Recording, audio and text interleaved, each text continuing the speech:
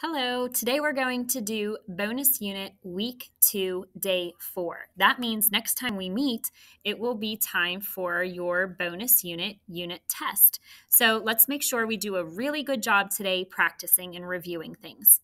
Repeat after me for our drill sounds warm up. A, Alaska, E, Ed, E, Pete, E, me, E. I, pine, I, hi, I, animal, or I. I, champion, E. You, mule, U. You, rule, oo. You, pupil, U.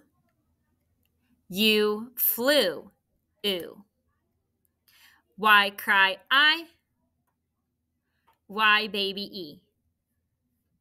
Excellent. Okay, now let's go ahead and listen to our new concept for today. Hi, boys and girls. Here we are for our bonus unit, a new concept again today. We're in week 2, and this is day 4 of the new concept that we'll be going over. Remember, we've been talking about root words and prefixes and the meaning of those root words. So we're going to continue looking at those today. And in my stack of cards here, look at all these cards that we've done for prefixes and roots. I'm going to show you the card, ask you to read it, and we're going to decide if it's a prefix or a root word, okay? This one, M, is a prefix. Good job. And one little hint is it has this line right after it, right? In is a prefix. Con, prefix. N, prefix. Dis is a prefix. Scrib is a root. Min, that's a root.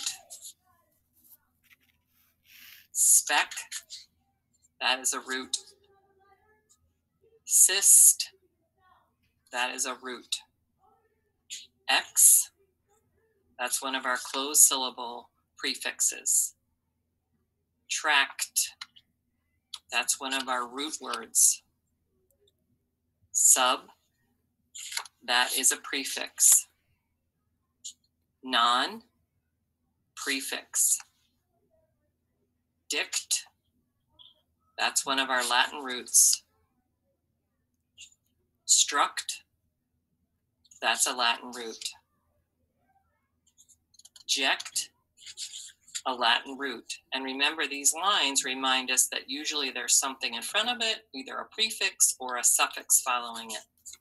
It can't stand alone. Fract, another root. Lect, one of our root words. Re, one of our open syllable prefixes. Pro, one of our open syllable prefixes. E, another open syllable prefix. D, prefix. Pre, prefix. Trans, prefix. Junct is one of our roots.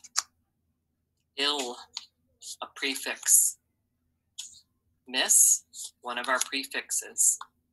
Un, prefix. And fect, a Latin root. One more. Duct, a Latin root as well. Good job. So we have a lot of prefixes and Latin roots. There's more of all of these, but these are some of the most common in our English language. So let's take a look here, just to remind us. Here I have one of our Latin roots. What does this here say? Duct. Good job. And if I put con in front, that's one of our prefixes. We have conduct. And if we look and remember what those things mean, we know that duct means to lead and con means with. So to lead again, to lead with. Conduct means you're in charge. You're the one guiding what's happening there when you conduct something. All right, so let's think about suffixes. We could add ing to this. And so if we read the base word would be conduct and the whole word conducting. Remember, ing means it's happening right now. Conducting, you're conducting the show. That means you're in charge, you're guiding, you're leading it, it's happening right now. We could also add an ed to this. Base word, conduct, whole word, conducted. So that ed on the end, that suffix, that means it already happened. I conducted that show yesterday, or I conducted the inspection of the house yesterday. Okay, that means I led it, I guided through that, but I did it already. It happened in the past. And sometimes s could go on there as well. Conduct, conducts. All right, so those are some of the suffixes that could get added on. Now, one thing I want to show you today is that a lot of these Latin roots that we see here end with a very tricky blend. What do you think that tricky blend is? And you see it at the end of this duct right here. It's the CT, that's right. That CT is on a lot of our Latin roots. So let's go ahead and read some of these. Fract, ject, struct, dict, duct, fect, junct, lect, and tract. So you'll notice they all have CT. When we hear that kt on the end, that's going to always be the CT, not a KT. So it's always going to be spelled with a CT. Let's go ahead and I'm going to cover these up and move our word up here. And I want you to listen to one of the Latin roots that I'm going to give you, and I want you to repeat it, tap it, and then we're going to spell it with the cards up here. We're going to do a few like that. Let's try tract. Repeat. Tract. Let's tap it. T-r-a-c-t. All right. So let's think. T.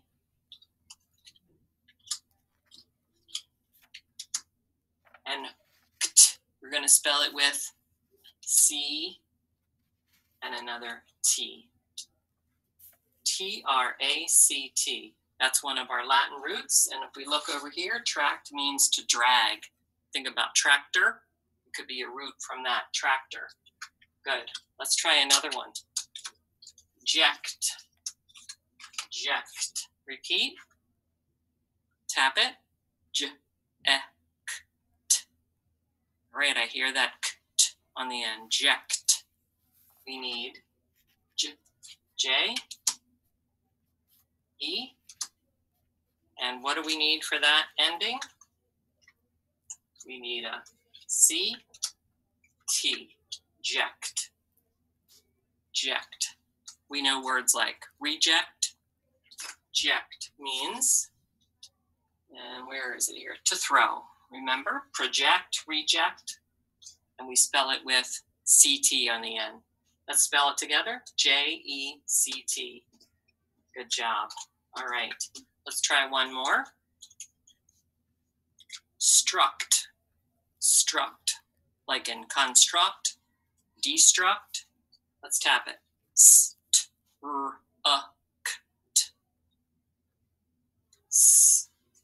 Struct. S-T. We need that tricky three-letter blend. And we hear kt. So we're going to spell that with C. And I need one more T here. Struct. That's a long root, isn't it? S-T-R-U-C-T. Remember, struct means to build. We talked about construct, destruct. So just be careful with those blends at the end. Remember, when you hear that kt ending, that tricky blend, it's going to be spelled with a CT. Okay, that's it for our bonus unit and the new concepts. So I hope you'll be practicing some of those Latin roots and prefixes in words. Thank you.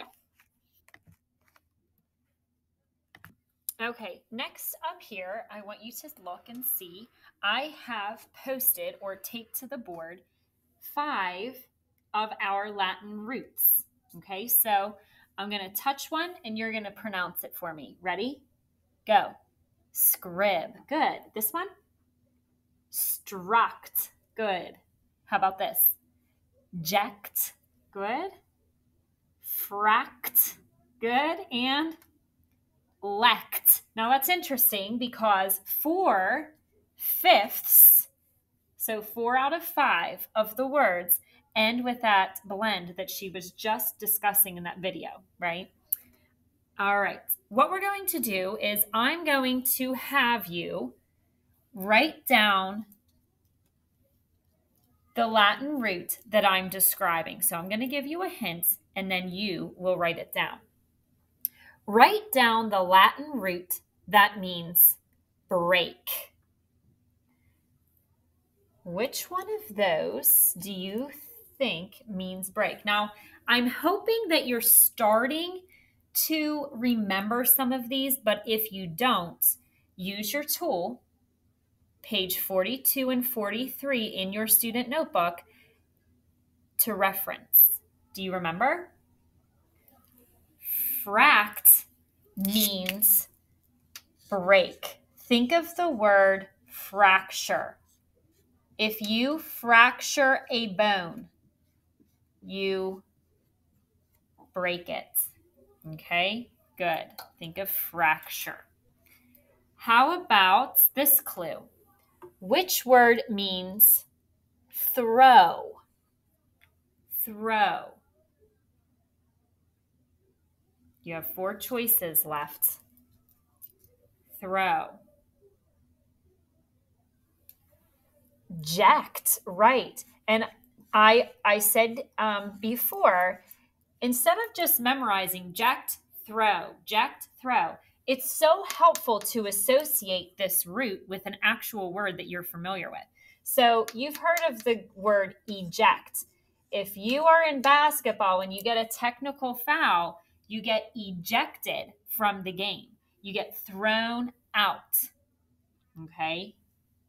How about which root means right? W-R-I-T-E, that right. Which one? You have lect, you have struct, you have scrib. Right, scrib means to write. And think about how kids write when they're younger. They do what? Scribble, right. Think of that word to help you remember it has to do with writing. All right, next one. Which one means to build? Which one has something to do with building? Lect or struct? Right, struct. Think of construction workers. They build things for a living. And last but not least, this one's going to be easy. I could ask you, do you know what lect means? Think about the word select or elect. You choose something. All right. Nice practice with those. Okay, the last thing we're going to do today is dictation dry erase to get ready for our unit test coming up. So get out your whiteboards, markers, and erasers. If you're at home, just grab some scratch paper and a pencil to practice. It's very important practice day. All right. You might need to pause until you have all your materials ready, but let's go ahead and get started. The first thing I'm going to do is dictate to you 3 prefixes. So since you have, if you're using your slate, you have 3 boxes. Let's put a prefix in each one of those boxes. You're just going to spell them. The first one is trans. Say it. Trans. Go ahead and spell that one first. Tap it if you must. T, and s. You hear a glued sound in there. And then if you do happen to have your student notebook with you, you can always use page 42 and 43 to check. All right, let's reveal. Spell it with me, please. Trans, go. Trans, trans. Awesome. Try this one. Dis, say it. Dis, spell it. That one should be easy. Little easier. All right, let's reveal already. Pause if you need more time, but I'm ready to roll. Let's go. Dis, spell it with me. Go. D-I-S. Dis. Very good. And the last one. Pro. Say it. Pro. Let's reveal. Spell it. P-R-O. Pro. Very good. There will be a section on tomorrow or whenever you take the bonus unit test, there will be a section where you have to write down and spell some prefixes and some root words. So let's go ahead to those Latin roots next, and I'm going to give you 6 of them. So I would number 1 through 6. If you're using your slate, I would probably organize yourself like this so we can maximize our space on our slate. And Latin root number 1, can you write and spell the, I don't want to say word, they're not words, they're roots. Spell the Latin root ject. Ject.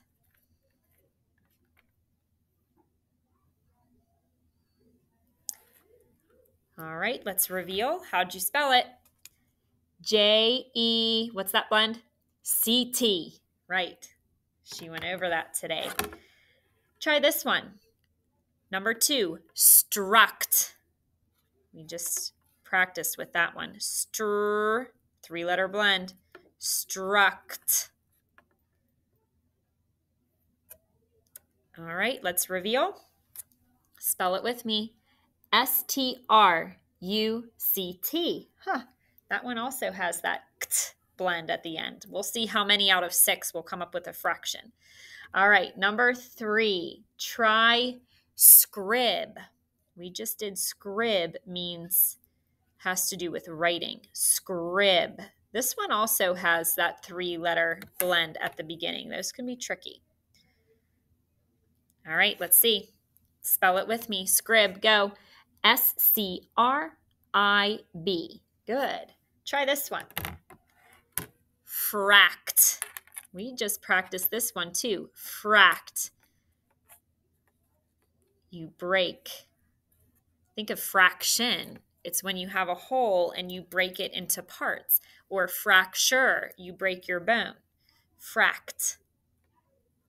All right, let's spell it. Go. F-R-A-C-T. There's another one. Oh boy. The 5th one. Let's do dict, like you predict something. Dict means to say it, or right now I am dictating roots for you to spell. I am saying, I am telling you. That has that blend too. Let's spell it. D-I-C-T. Excellent. And the last Latin root to practice today, try this one. Cyst. Say it. Cyst. We haven't practiced that one as much. Not as familiar with cyst. But that's a closed one. Oh, yes. To make firm. Insist. If I insist that you do something, I'm very firm about it. All right. Let's spell it. Go. S-I-S-T. Excellent. All right. Erase those 6 Latin roots real quick. And then the next section's super important. We are going to do a few words to spell and to mark up to practice for our unit test. So I would suggest just doing one word at a time, spelling it on a line and marking it up. The first one is disrupt. Say it. Disrupt. Go ahead and spell it first. You know that prefix. Rupt.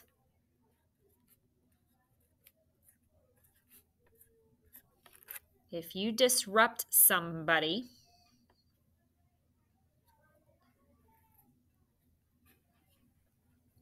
you are distracting them. Disrupt. Okay, let's reveal your spelling first. Can you spell dis with me? Go. D-I-S. And let's spell rupt. That must be a Latin root, isn't it? It is. I don't think that's one that we have had necessarily. Let me check. We've had a lot of Latin roots, but I don't know if rupt is one of them that we've learned. No, not in third grade, but that is one. Think of erupt, interrupt. Okay, so disrupt. Can we spell rupt? R-U-P-T. Good. And let's mark these two. Dis is what kind of syllable? It's a closed syllable prefix. And rupt is also closed with that p-t blend at the end. Good job. Erase disrupt and get ready for your second word to spell and mark, which is locate. Locate. I can't seem to locate my keys. Locate. Locate. Pause if you need time. All right, let's spell it together. Low. Spell it. L-O. And Kate. Spell it. C-A-T-E. So low is what kind of syllable? Go. It's open. That vowel is not closed in that syllable part, so it's long. Kate. Vowel. Consonant. E. Silent E. So mark those vowels up too, please. Locate. All right. Erase the second word and get ready for the third one. That word is going to be reprint. Reprint. If you write too sloppy on an assignment, I may ask you to reprint it. Reprint. Okay, spell it first. Try to mark it up. All right, let's see how you did with spelling. Re is the prefix. You scooped it. How'd you spell it? R-E. Print. This one is not a root, is it? It's a base word. It's a standalone word. Spell print. Go. P-R-I-N-T. Good. Now, re is what kind of syllable? Open. Good. Print is what kind of syllable? Close with that short I. You could have marked, print has some blends in it, doesn't it? All right. Erase the third word and get ready for word number 4. The word is unlikely. There's a prefix un, base word like, suffix ly. We have a lot going on here. It is unlikely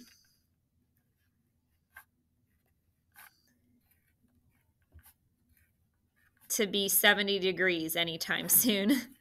Unlikely. And then circle your suffix ly. All right, let's do the reveal. How'd you do with un? That's a prefix, un. How'd you do with like? L-I-K-E. And some friends might be confused and forget the rules. When you have a vowel-e word and you're attaching a suffix, as long as it's a consonant suffix, you don't have to drop the E and insert it, right? That rule only applies to vowel suffixes. Okay? How about un? Let's mark that up. It's closed syllable prefix. Okay? How'd you do? Yeah, so you keep that E in there. Even though it's silent, you keep it. You don't drop it and insert it because the suffix is a consonant suffix. All right, are you ready for the last word? Okay, here we go. Instruct, ing. 3 parts. In is your prefix. Struct. What is that? Word or root? Latin root. Instruct, ing. It has a suffix. Let's go. There's that 3-letter blend. We've been practicing those. Instruct. There's that blend again at the end. We practiced that today a lot. Instruct, ing. Okay, let's see how you did with spelling. Spell the prefix in for me. Go. I-N. Easy. Struct. A little harder. Go. S-T-R-U-C-T. And then you know ing, I-N-G suffix. Hope you circled it. In is what kind? Closed syllable prefix. Struct is closed syllable. And look, you could do 3-letter blend. You could just do 2-letter blend. Mark those all up. Nice work. Okay, the last thing, the grand finale, we have 1 sentence today. I hope you remember the bonus unit trick words, Saturday and family. But one of those is going to be in this sentence. Here we go. You ready? You should not, start with a capital. You should not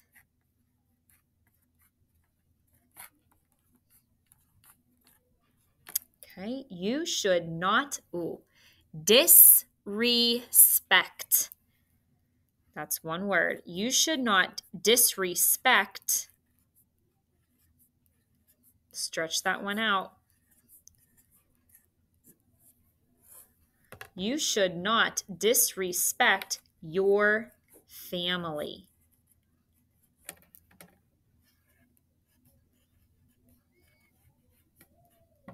Family is a trick word that we've been practicing. You should know how to spell it, especially for the unit test.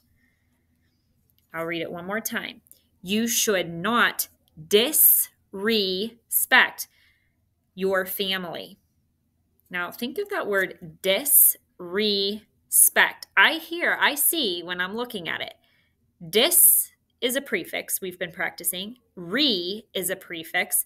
And spect is a Latin root. Okay, let's see how you did with spelling. How'd you do with should? That was a trick word, S-H-O-U-L-D. Hopefully you are getting better at these trick words. You should not. How'd you do with disrespect? C-T. Your family. F-A-M-I-L-Y. All right, good. Hope you remembered punctuation at the end. And then the last thing we need to do is scoop it. So when I scoop mine, you know me, I always read it back to me myself quietly. You should not disrespect your family. You should not disrespect your family. I like it better with 3. You should not. I think should and not should go together. You should not disrespect, and then your family should be together for sure. I chose to do 3. All right, 3rd grade, that's all I have for you today. Next time we meet, we will see how you do on the unit test. Have a good one.